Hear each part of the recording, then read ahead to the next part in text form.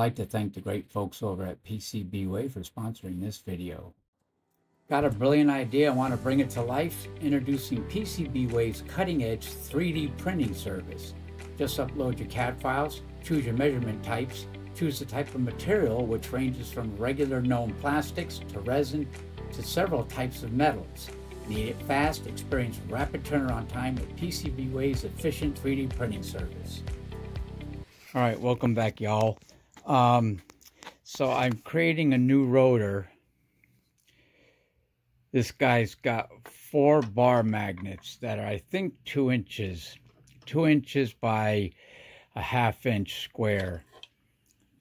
And I made a connector. I have a bigger stepper motor. I'm going to use it to drive the stepper motor to see what kind of power, because stepper motors make really good generators.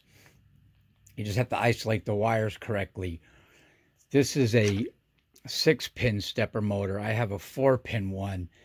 Where is it? Oh, it's in the house. So I have to rig something up for that.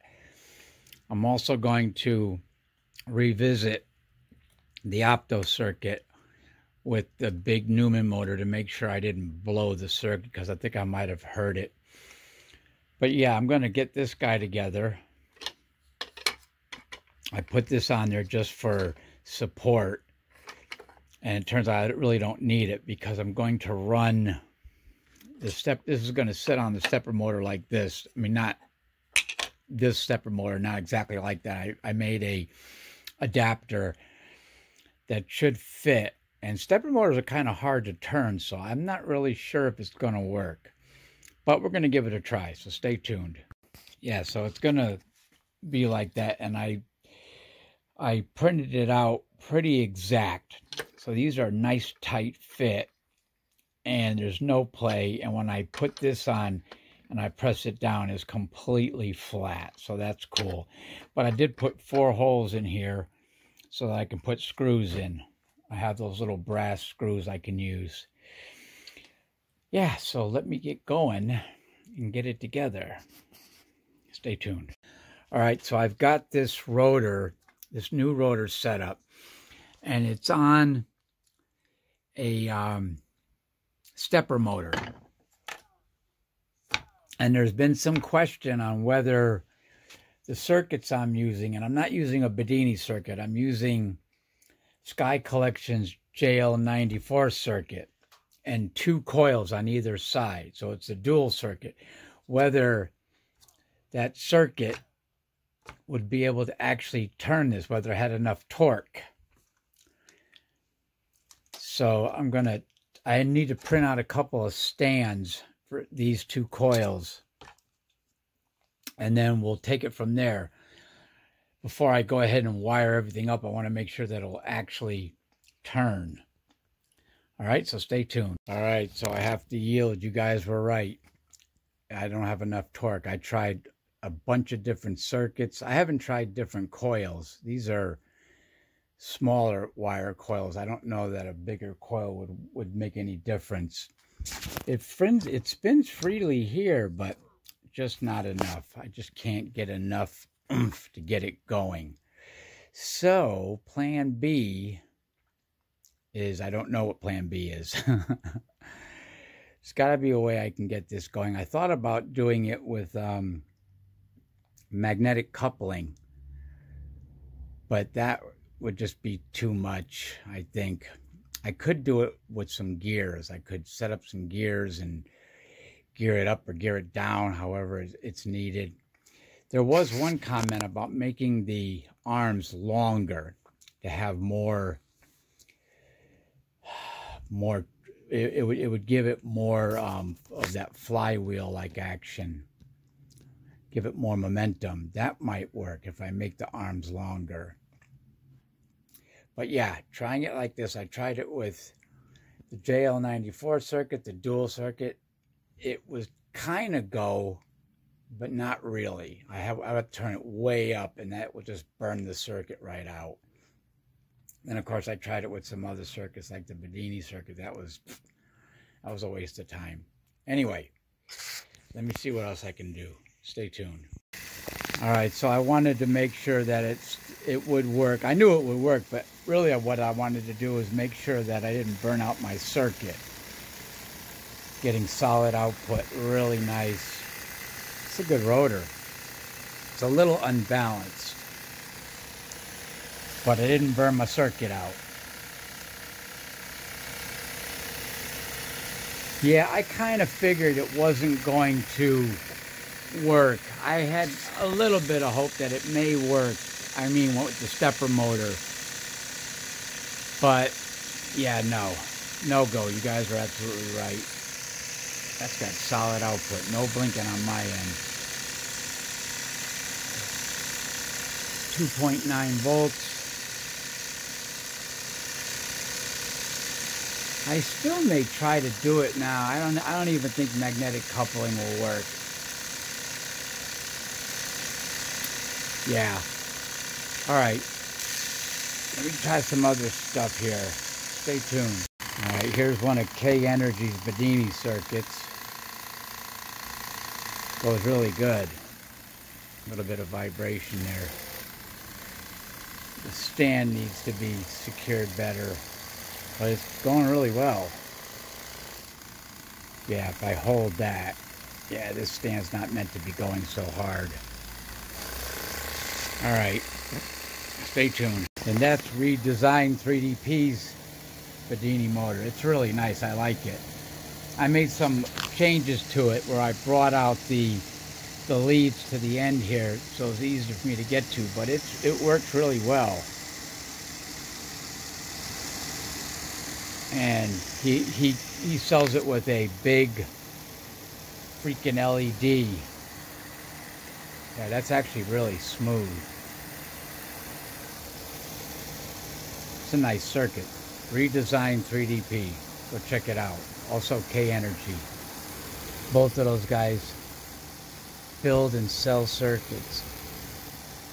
Oops, I'm sorry about that, guys. Yeah, once again, it's flickering for you guys, but for me, it's solid. And it has a nice potentiometer here. You can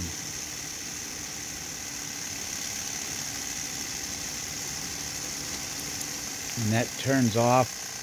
Has a little switch to turn off the load. You can hear it speed up when I turn off the load.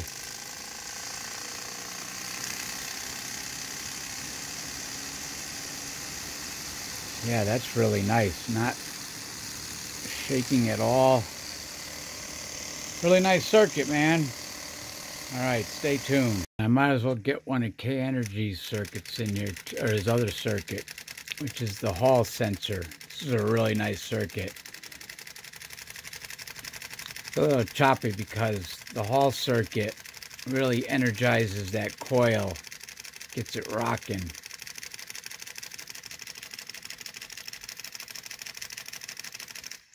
I think it works better if I put it inside here or over here. Yeah, there it goes.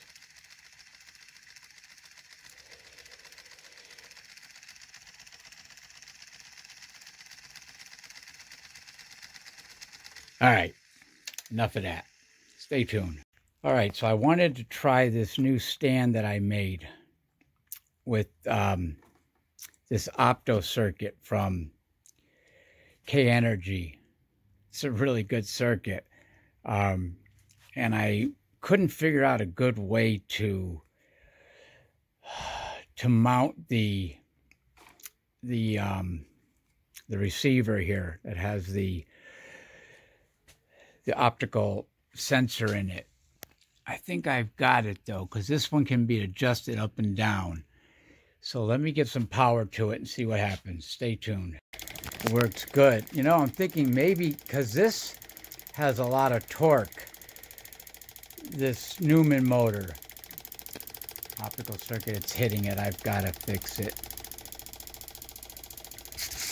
And it was putting out, what the hell happened? Oh, did it touch maybe? No, it's still working. I don't know why it's not putting anything out.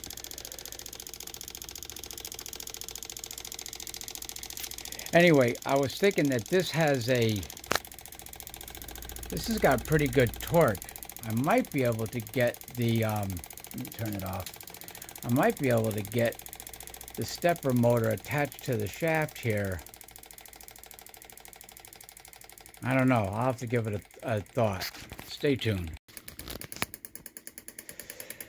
I also got to fix the inside there because it's tapping the wall just ever so slightly. Works good. I like that opto circuit. Nothing to mess around with. All you gotta do is turn it on and off. It should be running silent. Let me fix that and bring you guys back. Stay tuned. There it goes. A little bit better. Not so much clicking noise as it should be. Yeah, that's a powerful rotor in there. That's got a lot of torque in the sense that it has a lot of flywheel action. I might be able to rig up a belt around that. Oops. Or something. Maybe a gearing. I don't know. I still want to get that stepper motor going, but what can you do, right? That is a nice circuit. The reason that this was hitting is because it warped the opto disc. I left it out here and it warped. PLA plastic. If it gets too hot in the garage.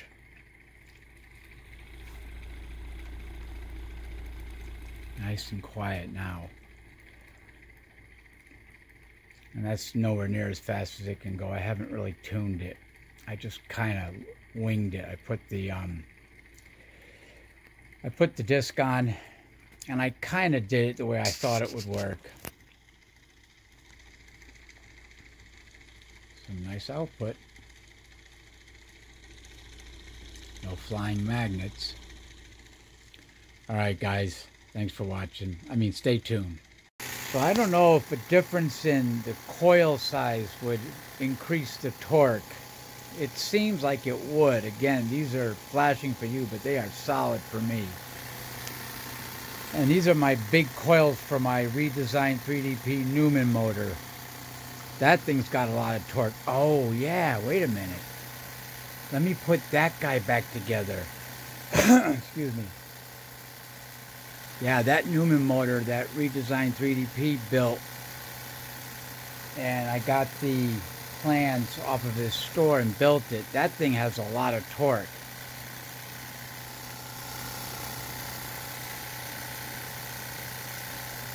Those are some beautiful coils, man. Yee. All right, let me think about that. Let me see if I have all the parts, the magnets, everything that I need. So let me think about that. Thanks for watching, guys. Ciao. Really quick, I don't know if I showed you guys this toy. This thing is wicked. And it's using the maglev the way I used to do it, with the 3 magnets on either side. But this one's so good you can hold it upside down. And let's see. Oh, I think it has to go the other way. Oh, wait a minute.